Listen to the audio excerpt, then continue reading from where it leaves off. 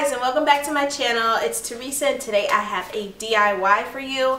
I am going to try my hand at the floral hoops. So we're going to go ahead and try that today. I'm going to show you the materials I'm using, and we're going to get started. Alright, so today I am at Hobby Lobby, and I am here to get supplies for the floral hoop that I am going to be making. Here we are.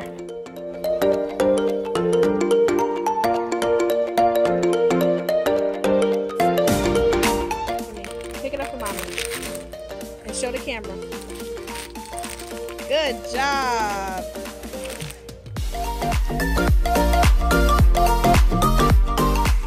And here is where I got my hoops. So they are called embroidery hoops. They come with 2 layers. So I did want to grab 2 instead of separating the layers just for more strength. They are 23 inches in diameter each, and each hoop was $7.99, as you can see.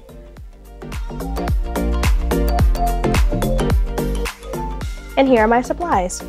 So I actually wound up not using the spray paint just because that was just in case, but the moss was nice and thick. I did use the wood glue, the glue gun, glue sticks, and the scissor. Here I am tightening the hoops, just screwing that screw a little bit tighter just so that it has that security where both hoops won't separate.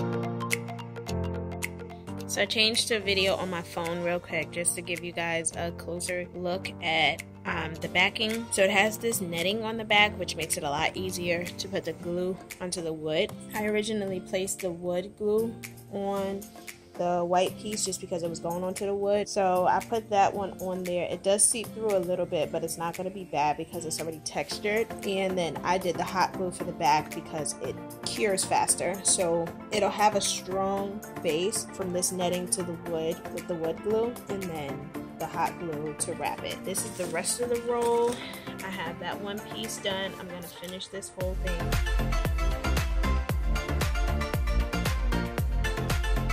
Okay, so I have 1/4 of the wooden hoop left to do. Just this little part left to finish, so I can go ahead and complete the whole thing. Well, it's going to take me 4 strips to go ahead and cover this entire thing. The last strip I'm gonna have to trim just a tad bit because this piece is not long enough to fit the entire 4th piece. So I'm gonna go ahead and cut that now, and then I've already pre-cut 4 more pieces for the next hoop. And once I trim this last piece for this hoop, then I'll go ahead and trim one on that side too, just because they're the same size. So I know it's going to be the exact same situation. So I do still have a good bit of this moss rollout for the actual seat. I know for a fact that I was able to do both of these hoops with just that one. So I'm glad I only bought one. I was tempted to buy 2, but I only bought one. But yeah, so we'll go ahead and go into cutting this piece to finish this hoop and move on to the second one.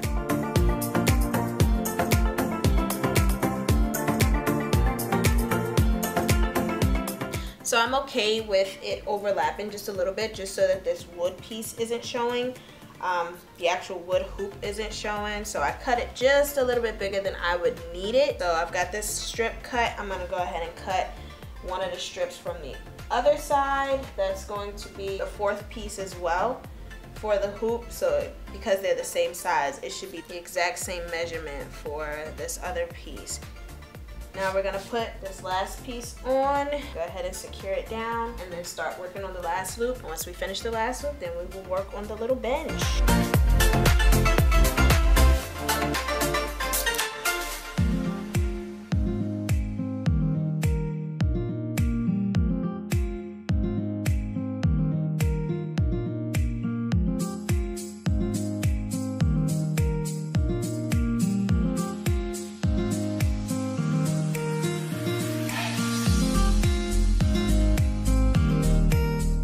Here what the finished hoops look like. I'm definitely loving the way they came out. The moss looks fantastic on there, and the technique, once I got it down pat, it was extremely easy. And here are the remaining pieces from that moss roll, and it's more than enough for me to do 2 seats.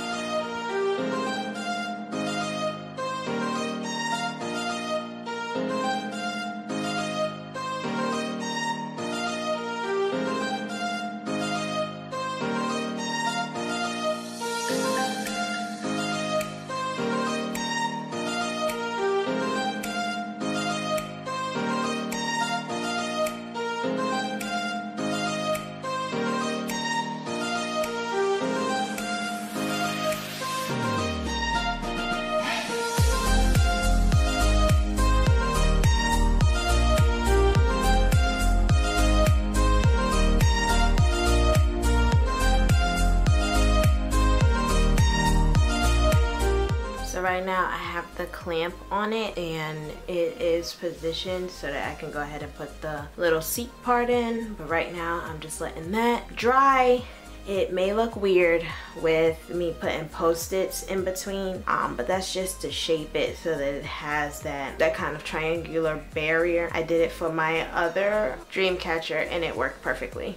Sorry for the lighting, it's nighttime here and I'm just trying to finish it up. The next part we're gonna work on is the seating. So I want to put 2 kind of like cardboard panels in there. I do have a good bit of this moss left over. This is the remaining piece for from that one roll that we got. So all I did was cut a big cardboard piece from my IKEA doll bed. I have a tutorial coming for that one as well, so please stay tuned for that. But I went ahead, since I'm not going to be using the box, I went ahead and cut this large piece off so that I can cut it in half to make 2 seats, like 2 pieces, one for the top and one for under the hoops to kind of reinforce it a little bit. I would say use something cardboard or stiffer for the seats, just because you will have somebody, either you will have a baby laying on it or you will have a child sitting on it, so you do want it to have some resistance to weight. So I wouldn't suggest anything that happens to be flimsy compared to this. I'm going to go ahead and cut it in half, start gluing the pieces to here. I am going to use the wood glue again just because it's a really secure bondage. So right now we're going to go ahead and put the moss on the seats.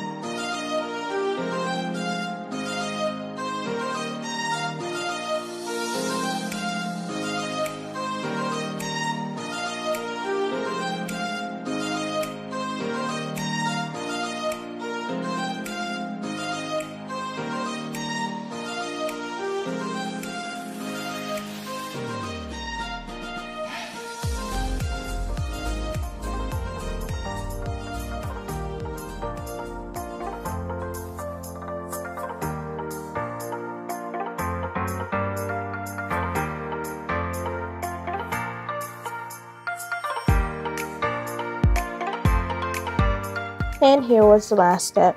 This was just me gluing the seats down. I used my studio clips to hold them in place and also used the wood glue again just because I love how strong it is. And I'm really happy with it. So please like this video, subscribe, and leave us comments. And can't wait to see you in the next video. Bye.